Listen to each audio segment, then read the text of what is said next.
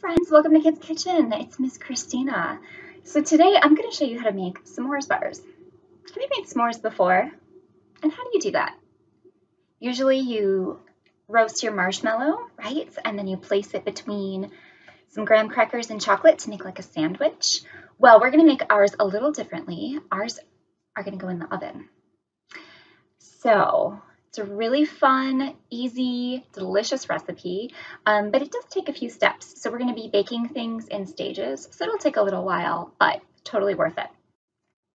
So let me show you what you need to make the s'mores bars, and then we'll get started. So you need your standard sorts of ingredients: graham crackers. You can use the honey or cinnamon, or if you have a gluten allergy, gluten-free graham crackers work perfectly. You'll need mini marshmallows, and you want 16 ounces or 6 cups of mini marshmallows. So just pay attention to the size on the package. These come in 10 ounces, so I basically need like a bag and a half. You want 12 ounces of milk chocolate chips. So instead of the pieces of chocolate that you would use to make s'mores, we're going to do chocolate chips. You'll need a 1/4 teaspoon of salt and 1 cup of unsalted butter. So if you have sticks like this, it'll be 2 sticks to make 1 cup. And then you'll need some different tools and things. You'll want a bowl for mixing, a 9 by 13 pan or dish that can go in the oven. You'll need your little measuring spoon here, a spoon, a big plastic bag. This is so we can crush our graham crackers without making too much of a mess. And then like a rolling pin or something that will, or even a cup that will help you crush them, because we're going to turn our graham crackers into little crumbs. Okay, I think that's everything that you need. So because it's going in the oven, and the oven needs to preheat, it's good to start that before you begin assembling everything else. So the oven is going to be set to 350 degrees Fahrenheit. So go ahead and do that so it has time to preheat while you're preparing everything else. So now we're going to make our graham cracker crumbs. This is really fun. So you'll need about 2 packs. So when you open your box of graham crackers, they usually come like this. So about 2 of these. Okay. You're just going to open them up and put them into your plastic bag.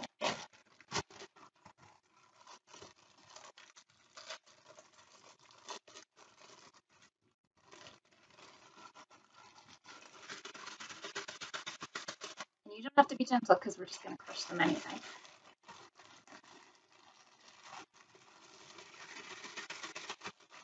You don't want to come out. Okay. 1 more.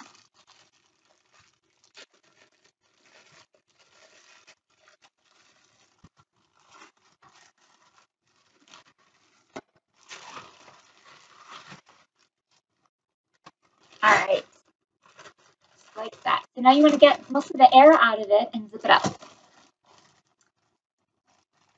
Make sure it's really zip tight, otherwise you'll get graham crackers everywhere. So I'm going to turn my camera down a little bit so you can see. We're just going to smash them. This is the fun part.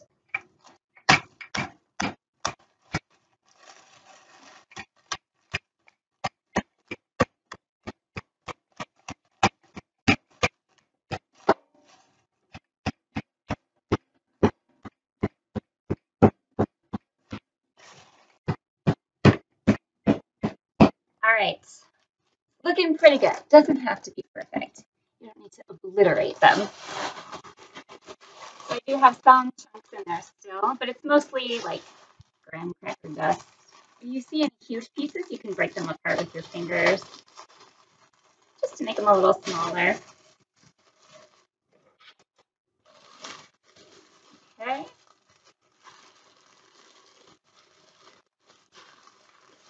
Excellent. So now we need to melt our butter.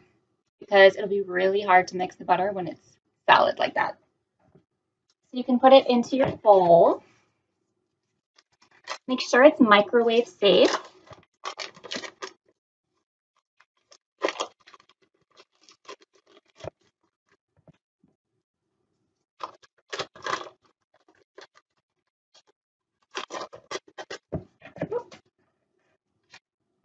Okay.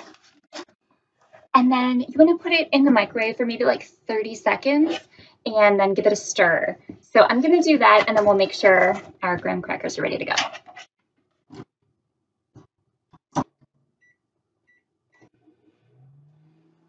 So I'm just going to come back and break up any large pieces that are remaining.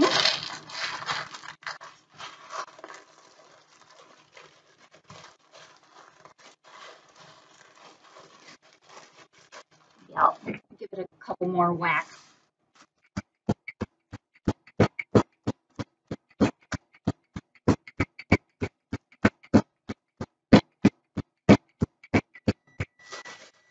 All right, that's looking better, and the microwave just dinged. So let's check on the butter.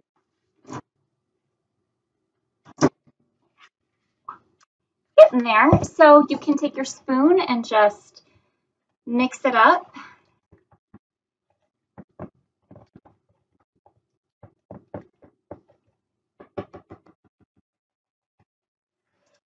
And let's do another 10 seconds or so.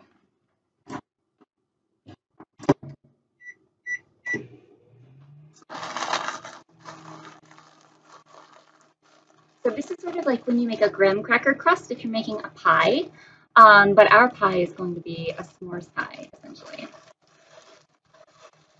So let's see if it's ready. All right. Just stir it up, kind of get rid of the solid pieces that haven't melted all the way. You don't want a huge chunk of butter in there. Okay. So I have my melted butter, and I'm going to dump all of my graham crackers in there.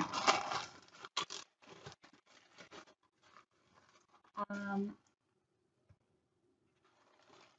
lied. We're gonna take a little bit out because we're gonna use that to sprinkle on the top. So about 1/4 of a cup, you're gonna scoop out of your bag, and then the rest is going to go in.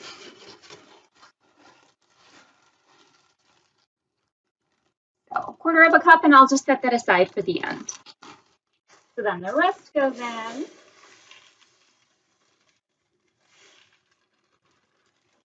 Okay. Along with our salt. So we need 1/4 of a teaspoon of salt, which is this teeny tiny little one. Oops. Okay. Perfect. And now you just mix it up.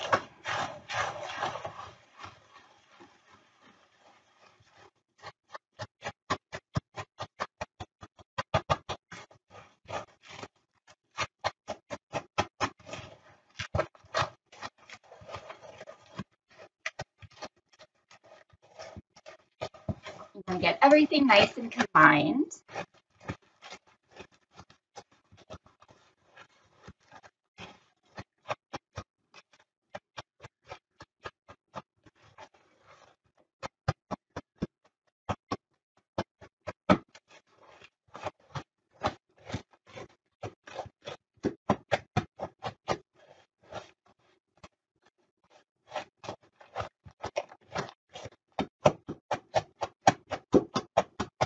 Okay. I'm just chopping up any remaining big pieces that I see. Okay, so it'll look like that, and it smells really good. So you're going to put this into the bottom of your pan.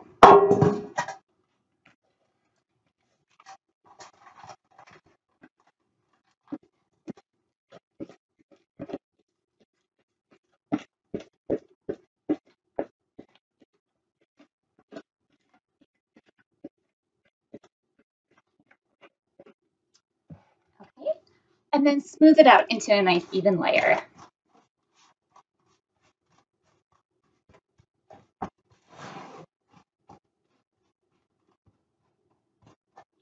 You want to make sure there aren't really any gaps, so the whole bottom is covered, because when you go to cut it, it'll make for a nice base.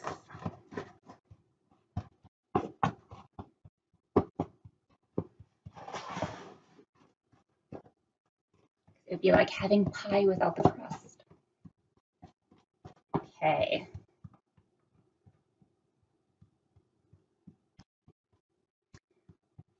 Right. Looking pretty even to me. See how the whole bottom is covered? So now this is going to, let's see, this is going to go in the oven and we're going to bake it for 10 minutes.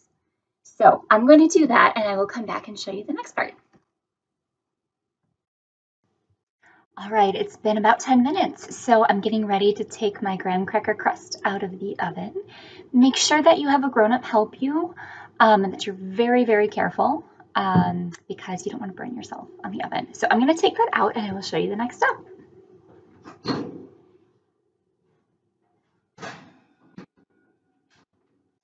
Doesn't look too different, but it's nice and toasty and it's starting to all stick together from the heat. So now we're going to put 4 cups of the mini marshmallows on top of the crust. So I've got a cup here.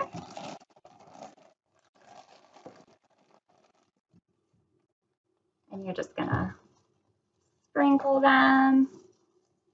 4 cups is actually quite a lot.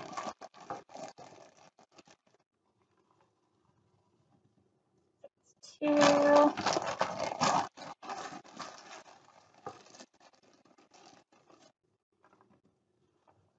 Flinging marshmallows everywhere.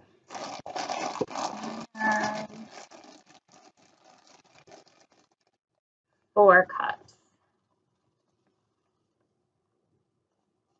And just kind of spread it around. I think I lost a few there. Make sure that it's covered. Okay. So now we're going to put it in the oven and bake it for another 10 minutes. But keep an eye on it. Maybe check in after 5 minutes or so and just make sure everything is looking good.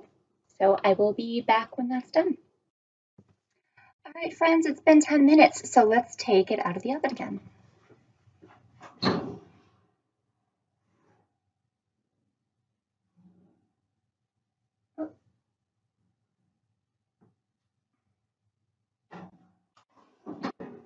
Okay, so it looks like that. The marshmallows have risen.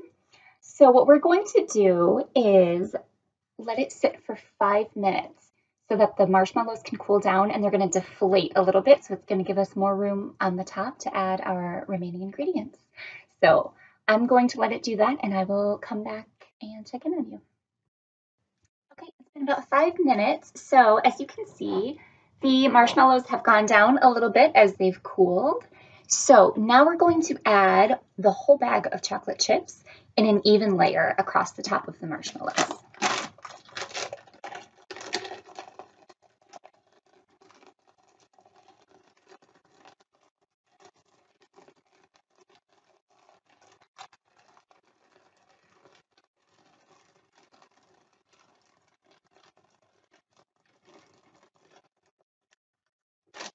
And it should be cooled down enough that if you need to spread it a little bit with your fingers, you can. Or you can use a spoon. They just kind of collect in certain areas, so you want it to be kind of even. Okay. And of course, as they melt, the chocolate will spread out. Okay, then we're going to take that 1/4 cup of graham cracker crumbs that we had left over, and we're going to sprinkle that on the top.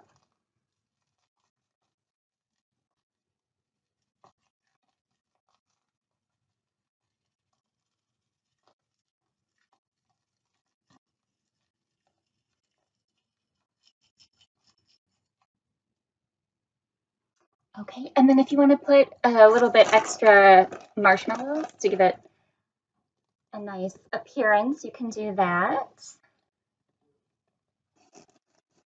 A little bit more. Okay. I think that looks nice. So That's what mine's looking like so far. Okay. Um, so now this is going to go in for 10 more minutes and then that's it. So when it comes out of the oven, it's going to be ready to go. So I will do that and check back in. Okay, friends, so it's been 10 minutes, maybe 12. So I took it out of the oven and this is what it looks like. So you can see the chocolate is a little melty and you've got a nice kind of brown marshmallow on the top. If you like your marshmallows a little more burnt, you can leave them in there longer, but I like it like this, just kind of a nice tan shade. So they're still really squishy. So you just want to let this cool before you cut it. It's really hot, so probably wait like 10-15 minutes or so, and then you can eat it and enjoy. I hope you have fun making this. It's a nice way to make s'mores if you don't have a fire pit or something outside. So we'll see you next time for Kids Kitchen. Bye.